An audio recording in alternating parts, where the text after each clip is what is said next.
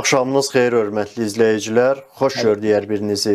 Bugün bizə heçdən bir dövlət, bir bayraq yaradan kişinin, Məhəmməd Əmin Rəsulzadənin dünyaya gəlməsinin 139-cu ili tamam olur. Sonuncu nəfəsində belə 3 dəfə Azərbaycanın adını zikr edib, sonra dünyaya gözlərini yummuş bu Böyük Azərbaycan sevdalısını Mövludunun 139-cu ilində növbəti dəfə hörmətlə anır, onun və silahdaşlarının ruhları qarşısında ehtiramla təzim edirik. Allah bu vətən uğrunda canını fəda etmiş bütün qəhrəmanlarımıza rəhmət eləsin, o cümlədən də dünən 50 ilə torpağa tapşırdığımız şəhid qardaşımız Orxan Əsgərova. Orxan Əsgərov 27 yanvar tarixində İran İslam Respublikasının paytaxtı olan Tehran şəhərində yerləşən Azərbaycan Respublikasının səfirliyinə qarşı təşkil edilmiş xain terror aktı zamanı həyatını itirib və o dünən Bakıda 2-ci fəxri xiyabanda torpağa tapşırılıb. Bugün hadisənin törədilməsinin 4-cü günü tamam olsa da, hələ də tərəflərin heç biri insanları qane edəcək qədər geniş açıqlama verməyiblər. İran hadisənin ailə məişət zəminində törədildiyini iddia edir. Sözdə İslam Respublikasının yetkililəri bildirirlər ki, hadisəni Asim Hüseynzadə adlı İran vətəndaşı arvadının 9 aydır səfirlikdə saxlanılmasından şübhələndiyinə görə törədib.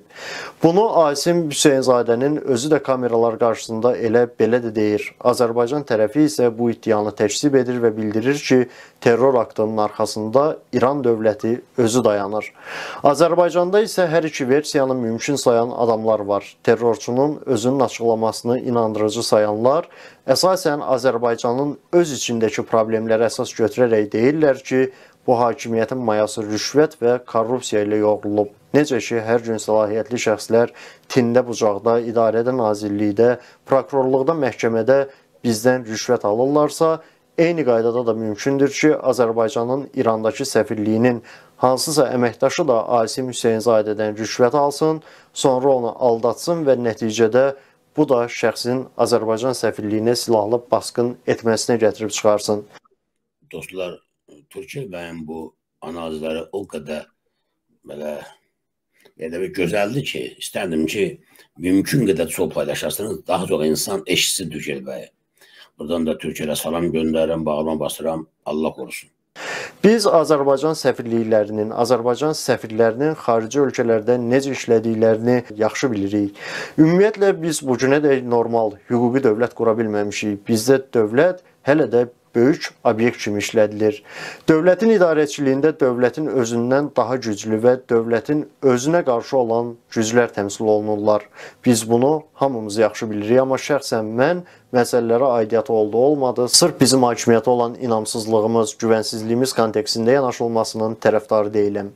Əgər bizim yanaşmamız belə olsa, onda gərək biz Azərbaycanın ətrafında Azərbaycana qarşı törədilmiş bütün haqların məsuliyyətini öz üzərimizə götürməli olaq. Bəli, bir çox məqamlar var ki, o məqamlarda başqa ölkələrin bizə qarşı mövqe qoymalarına görə biz məhz Azərbaycan hakimiyyətini qınamalıyıq, günahı Azərbaycanda axtarmalıyıq. Amma məsələn, İran İslam Respublikasının Azərbaycana münasibəti fonunda biz bu amili önə çəkə bilmərik. Çünki İran mollalarının qarnının ağrısı Azərbaycanın pis hakimiyyəti ilə bağlı deyil. 100 ildir ki, İran Azərbaycan xalqına, Azərbaycan dövlətinə qarşı düşmən mövqedə dayanıb. İlham olmasın, Əl-Hüseyn olsun, İran daim Azərbaycanı özünə təhdid hesab edəcək. İlk fürsətdə bizi vura bilmək üçün daim zəif nöqtələr axtaracaq. Əslində burada qeyri-adi heç nə də yoxdur. Çünki İran özü bölünmüş Azərbaycan torpaqları üzərində elan edilmiş süni bir dövlət olduğunu yaxşı anlayır. Mollalar yaxşı bilirlər ki, onların ölkəsinin içində müstəqil Azərbaycan dövlətinin özündən daha böyük bir Azərbaycan var. Özü də bu yalnız tarixi sənədlər üzərində var deyil. Bu Azərbaycanın varlığı İranı hər an parçalanma təhdidi altında saxlayan reallıq kimi mövcuddur. İran İslam Respublikası ona görə narahatdır və elə ona görə müstəqil Azərbaycanla münasibətləri müharibə həddində saxlayır. Öz daxilində müstəqil dövlət qurmaq və ya taleyini indiki müstəqil Azərbaycan dövlətinə bağlamaq istəyən 30 milyondan artıq milli ideologiyası olan Azərbaycanlıya mesaj ötürür ki, yəni biz sizin güvəndiyiniz, taleyinizi bağlamaq istədiyiniz Azərbaycan Respublikasını da elə sizi İranda əzdiyimiz kimi rahat əzirik. Nə siz öz başına qalxıb nəsə edə bilməzsiniz, nə də müstəqil Azərbaycanın sizi dəstəkləməyə gücü çata bilməz. Bu, İran mollalarının düşüncəsi, o düşüncə əsasında formalaşdırdığı siyasəti, hesablamasıdır. Bizim də mövqeyimiz düşünürəm ki, mütləq bu xəttdə adekvat olmalıdır. Əlqərəz, mənə elə gəlir ki, indiki halda səfirliyimizə qarşı təşkil edilmiş terror aktından sonra Azərbaycanın dərhal İranla diplomatik münasibətləri kəsdiyini elan etməsi doğru qərardır. Biz özümüzü hər yerdə başqapazlı apara bilmərik və aparmamalıyıq. Düşünürəm ki, gec də olsa, heç olmasa bundan sonra biz indiki İran ərazisində yaşayan 30 milyondan artıq Azərbaycanlı ilə fəal iş qurub, onların potensialından Azərbaycan dövləti üçün istifadə edə bilməliyik. Belə olacağı halda, hətta İran rejimi daxilən istəməsə belə, məcburən bizimlə bir dövlət kimi hesablaşmalı, bizə bir dövlət kimi hörmət etməli olacaq. Amma çox təəssüf ki, biz bu koordinasiyalı işi bu günə qədər qura bilmədiyimiz üçün bugün haray mən Türkəm, Bakı, Təbriz, Ankara, biz hara, farslar hara, Azərbaycan bir olsun, istəməyən kör olsun deyib həbsə dar ağacına gedən güneyli qardaşlarımız Tehranda Azərbaycan səfirliyinə qarşı təşkil edilmiş teraktda səssiz qalırlar. Bir Kürd qızının ölümünə verdikləri haqlı reaksiyanı eyni haqla öz qardaşları olan Türk oğlunun xaincə qətlə yetirilməsinə vermirlər. Türklərin tutduğu bir irad olduqca vacib, daha diqqətən fikir verin. Çox vacibdir bu. Məlumat xanımın bugün dedikləri ilə Türklərin bu dedikləri üstə düşür. İranda İlham Əliyevin iddia elədiyi kimi, bir çoxlarının da hesab elədiyi kimi, İran dövləti Azərbaycan səfirliyinə qarşı terror həyat keçirib. Mən belə hesab eləmirəm təbii ki. Amma iddia var, özü rəsmi iddiadır bu artıq. Azərbaycan dövləti bunu deyibdir. Türkiyə bəy də bunu görürsün, terror kimi şərh eləyir. Nəsim bəy də terror hesab eləyir. Və işte bir şey deyim mən yeri gəlmişdim dostlar. Siz Azərbaycanın elə bir televiziyada görə bilməzsiniz ki, Azərbaycandan başqa. Onun ya aparıcısının, ya sahibinin, ya arxasında duran adamın siyasi mövqeyi ilə üstə düşməyən hər hansı bir mövqe bu qaydada təqdim olunsun. Görmürsünüz o günə qədər? Görməyəcəksiniz. Görməmişsiniz, görməyəcəksiniz də. Bu fərqi yalnız Azərbaycan yaradır. O mənim mövqeyimin əleyhinə, əksinə olan. İstənilən mövqeyi təqdim edirəm.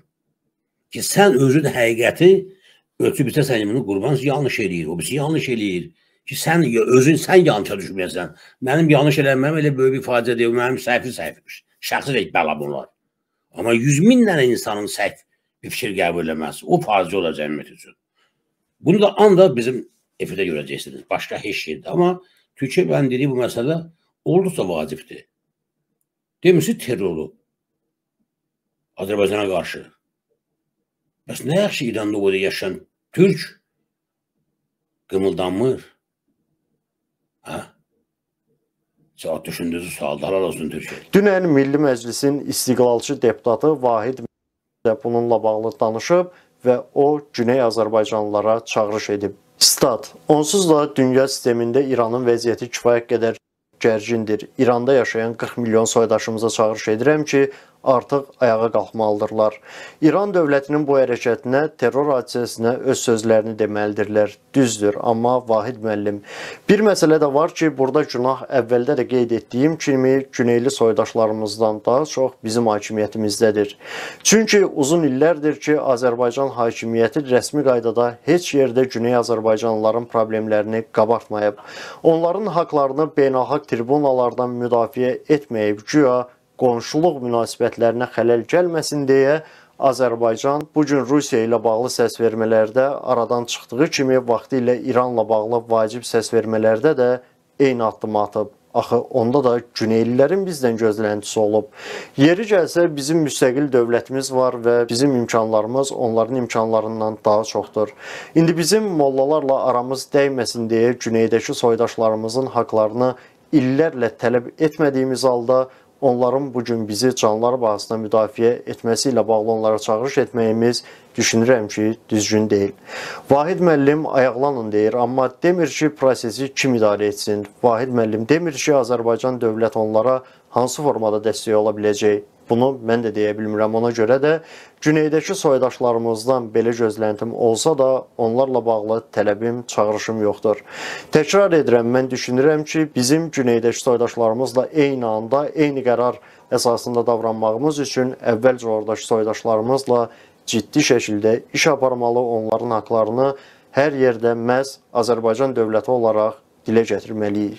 Biz əvvəlcə Azərbaycanın həm də güneydəki Azərbaycanlıların dövləti olduğunu onlara sübut etməli, onların tam etibarını qazanmalıyıq. Bu, əsarət altında inildəyən güneylilərin yox, müstəqil ola bilmiş Azərbaycan dövlətinin etməli olduğu iş, atmalı olduğu zəruri addımdır.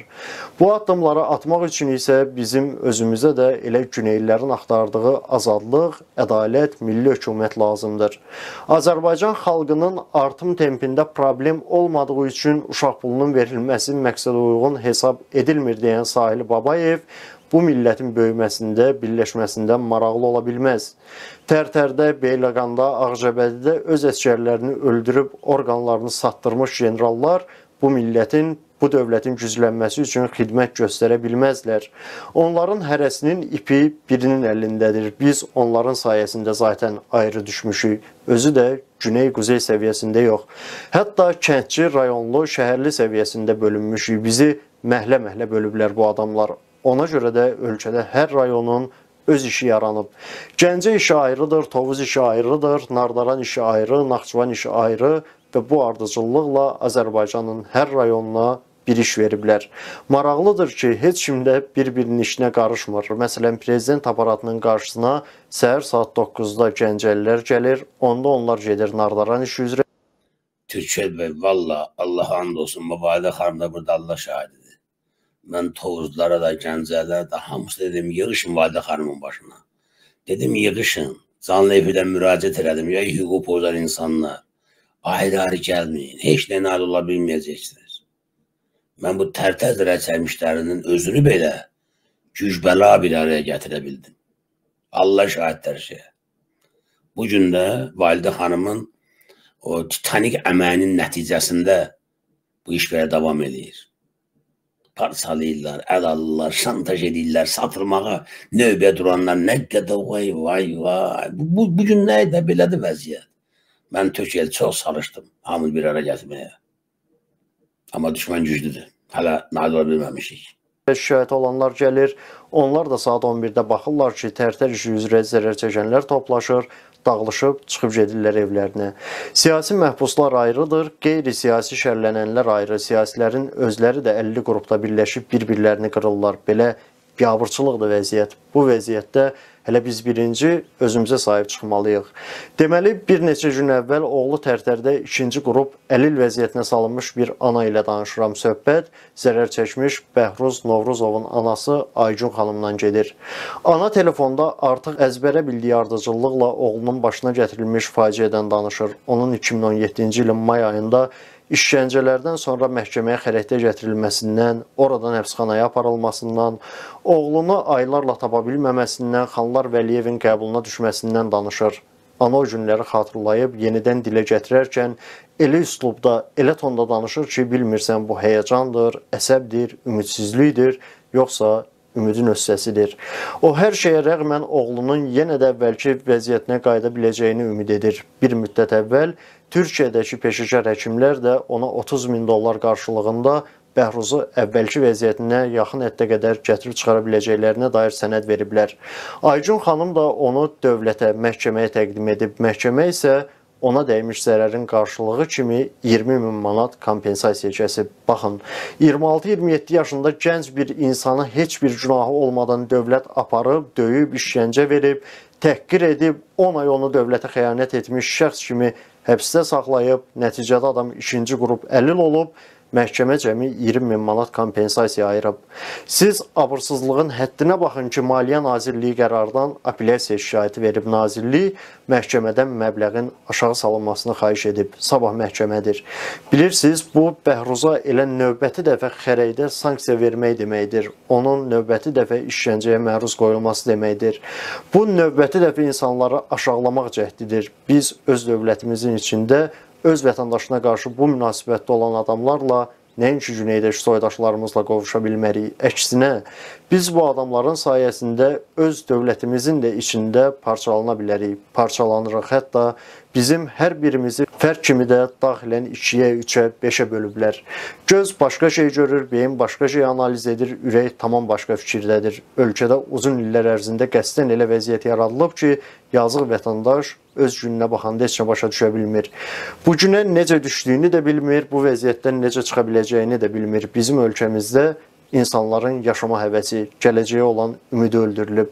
Ona görə ayrı-ayrılıqda hər bir fərdin, ümumilikdə bir millətin və bir dövlətin içində səssiz xaos hökmü sürməkdədir. Məhz bu səbəbdəndir ki, istənilən bir hadisə baş verdiyi zaman adamlar öz dövlətlərinə, öz hökumətlərinə, hətta özlərinə də yox, əksər hallarda qarşı tərəfə daha çox inanırlar. Qarşı tərəfdə Yunus da olanda, Asim də olanda. Çünki biz Yunisin güllə atdığı Elmardan daha çox pislik görmüşük. Biz onu Yunisdən daha təhlükəli adam hesab etmişik. Hətta bizə elə gəlib ki, Yunis bizim xilaskarımız, qəhrəmanımızdır. Biz indi Asimə də öz dövlətimizdən daha çox inanmaq istəyirik. Bugün bir Azərbaycanlı kimi məni ən çox narahat edən fakt budur. Görün vəziyyət nə yerə çatıb ki, bəzi siyasi ətçilər də öz tədbirlərində Yunisin şəklini öz başlarının üzərindən asırlar. İnanıram ki, bugün sabah bu adamların başlarının üzərində Asimin də şəklini görəcəyik. Çünki baş heç Asim qədər də işləmir. Salamat qalın. Eşq olsun, halal olsun.